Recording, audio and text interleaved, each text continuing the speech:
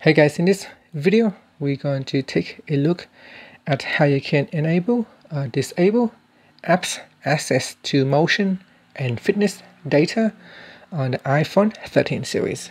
So first let's go back to the home screen by swiping up at the bottom of the screen. And on the home screen, tap on settings. In settings you want to go down and tap on privacy. Then in here go down and tap on motion and fitness. At the top here there is fitness tracking.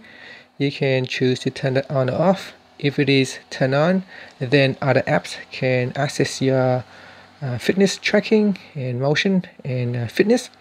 Now in here you can select which apps can access the data. So for example, at the moment I only have the health app accessing the motion and fitness data, so I can tap on the toggle button to switch it off or on. Now if you have installed other apps that is relating to fitness, it might try to access motion and fitness data in here.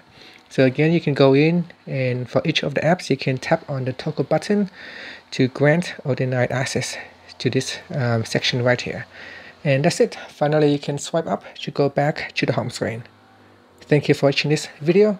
Please subscribe to my channel for more videos.